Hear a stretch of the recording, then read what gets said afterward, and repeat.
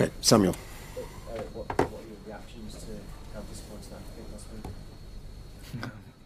Every defeat is a disappointment, but in the end, when you lose in the last second, that is, of course, annoying.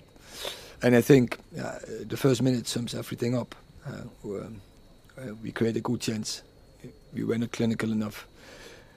Then in the attack after, we concede a big chance by a giveaway from us.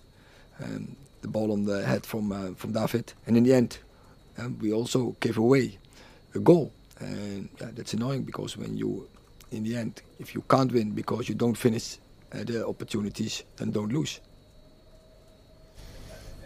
How disappointed are you with the penalty? Because it just seemed inexplicable that, you know, being so hard in the games had such a good season. He played very well, but the annoying is that the free kick before, that's never a free kick.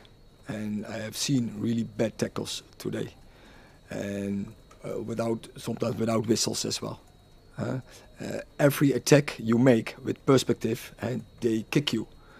And then is there a block where there's a fair block, and from that block it's a free kick and it's a corner, and then then is of course disappointed handball and in the dying seconds, and you can't react anymore. Did you feel that the referee lost control? I think I just explained it's not about me to give a judgment about the ref. We lost this game. We make a mistake in the end. We didn't take our chances. But as I said, of course there are some disappointments. Carl.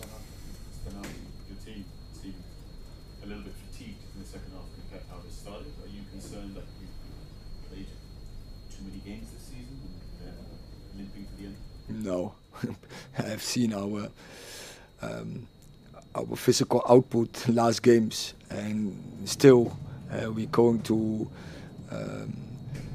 higher levels. We're performing really well, and we improved during the season, but especially in the last part of the season, we are still going up. Are you pleased with the performance in the second half compared to that first? No, no.